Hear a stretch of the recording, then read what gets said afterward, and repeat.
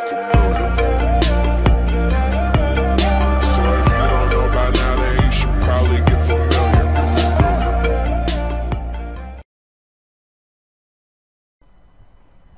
আসসালামু আলাইকুম, আশা করি সবাই ভালো আছেন। আজকে আমি আপনাদের সাথে যে বিষয়টি নিয়ে আলোচনা করব, উইন্ডোজ সার্ভার 2019 এ কিভাবে অ্যাক্টিভ ডিরেক্টরি ইনস্টল করতে হয়। সো আমরা যারা নেটওয়ার্কিং নিয়ে কাজ করি তাদের কাছে এই ডিরেক্টরি সার্ভিসটি বেশ পরিচিত।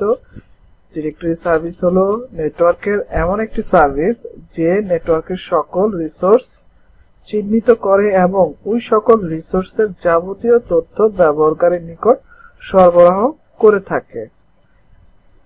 সো আমরা অ্যাক্টিভ ডিরেক্টরি কনফিগার করার আগে আমরা দেখব যে আমাদের লোকাল সার্ভার কি অবস্থায় আছে এবং এর কনফিগারেশন গুলো আমাদেরকে আমাদের এখান থেকে কিছু কনফিগারেশন আমাদেরকে চেঞ্জ করতে হবে। সো আমরা এখানে দেখতে পাচ্ছি যে সার্ভার ম্যানেজারের থেকে আমরা এখন লোকাল সার্ভারে যাচ্ছি।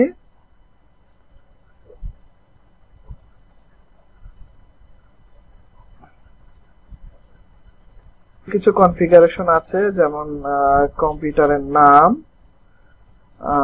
তারপরে দেখতে পাচ্ছি ওয়ার্ক গ্রুপ, এবং দেখতে পাচ্ছি যে আমার এই কম্পিউটারের একটা ডিফল্ট টাইপ, আমার এই কম্পিউটারের আইপি অ্যাড্রেস আমরা দেখতে পাচ্ছি। তো আমরা এখন কিছু কনফিগারেশন চেঞ্জ করব অ্যাক্টিভ ডিরেক্টরি কনফিগার করার আগে।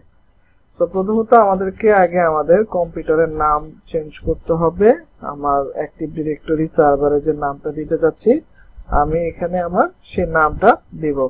সে ফর এক্সাম্পল আপনি এখানে চাইলে দিতে পারেন আপনার অর্গানাইজেশনের নাম, ফর লাইক আপনি যেটা দিতে চান। তো আমি কন্ট্রোল এখানে নাম দিলাম।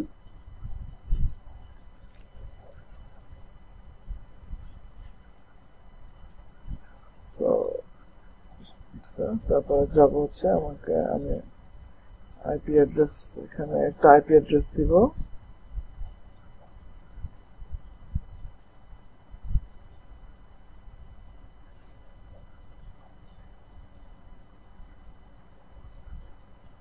আইপি অ্যাড্রেস, এখানে একটা আইপি অ্যাড্রেস দিব।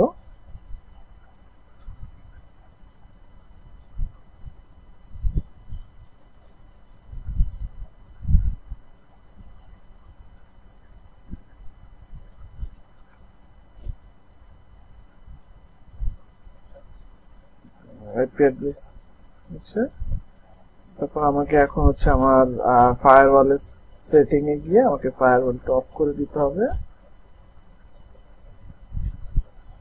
সো আমি এখন যেগুলো করছি এগুলো আসলে বেসিক্যালি অ্যাক্টিভ ডিরেক্টরি কনফিগার করার একটা প্রিরিকুইজিট, আমাদের এগুলো লাগবেই।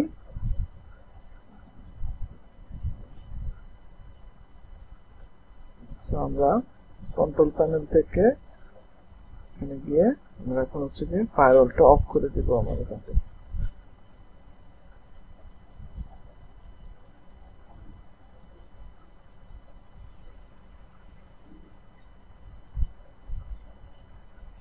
হয়ে গেছে, ফায়ারওয়াল অফ হয়ে গেছে। সো এখন আমাদেরকে যে কাজটি করতে হবে, আমাদেরকে একটি রুল ইনস্টল করতে হবে অ্যাক্টিভ ডিরেক্টরি ইনস্টল করার জন্য। সেই জন্য আমাদেরকে যেতে হবে প্রথমে ম্যানেজার, এখানে দেখতে পাচ্ছি যে অ্যাড রোলস এন্ড ফিচার্স। আমি এখানে যাব, এখান থেকে আমরা হচ্ছে নেক্সট ক্লিক করব। এখানে দেখতে পাচ্ছি যে দুইটা অপশন আছে, তো আমরা এখানে সিলেক্ট করব হচ্ছে role based or feature based installation. So next দিচ্ছি, নেক্সট দিব এখানে। সো আমরা এইখান থেকে আমরা দেখতে পাচ্ছি আমাদের এখানে বেশ কিছু রোলস দেখাচ্ছে। সো আমরা যেটা করব আর কি, আমরা এখান থেকে অ্যাক্টিভ ডিরেক্টরি ডোমেইন সার্ভিসেস এইটা সিলেক্ট করব। এটা সিলেক্ট করার পরে হচ্ছে গিয়ে আমরা অ্যাড ফিচারস এ ক্লিক করব। সো তারপরে হচ্ছে গিয়ে আমরা নেক্সট এ ক্লিক করব। নেক্সট ক্লিক করব নেক্সট আমরা এখানে একটা টিক মার্ক দিয়ে রাখবো যে server the destination restart the destination server automatically if required so আমরা এটা দিয়ে রাখি দিয়ে আমরা ইয়েস দিব দেন হচ্ছে আমরা এখন ইনস্টলে ক্লিক করব সো এখানে কিছুটা সময় নেবে আমরা একটু অপেক্ষা করি এখানে এটা ইনস্টলেশন হলে আমরা তার পরবর্তী প্রসেসটা আমরা দেখব পরবর্তীতে আমরা কিভাবে অ্যাক্টিভ ডিরেক্টরি ইনস্টলেশন আমরা কমপ্লিটলি ফিনিশ করব আর কি সো আমরা একটু দেখি এখানে একটু সময় নিচ্ছে একটু দেখি দেখতে পাচ্ছি আমাদের রোল ইনস্টলেশন হয়ে গিয়েছে আমরা এখন এইখান থেকে আমরা চলে যাব হচ্ছে গিয়ে আমরা এখানে ক্লিক করব promote this server two A domain controller এখান থেকে হচ্ছে আমরা আমাদের বাকি কনফিগারেশন গুলো করে ফেলবো আর কি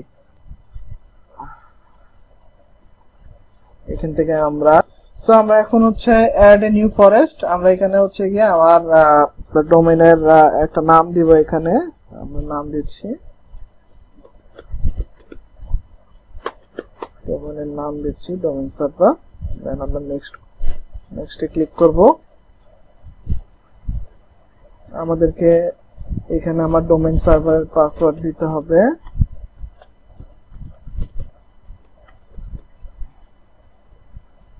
দেন নেক্সট যাব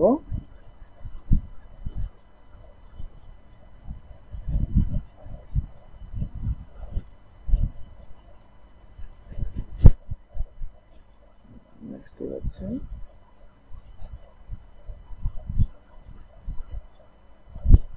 নেক্সট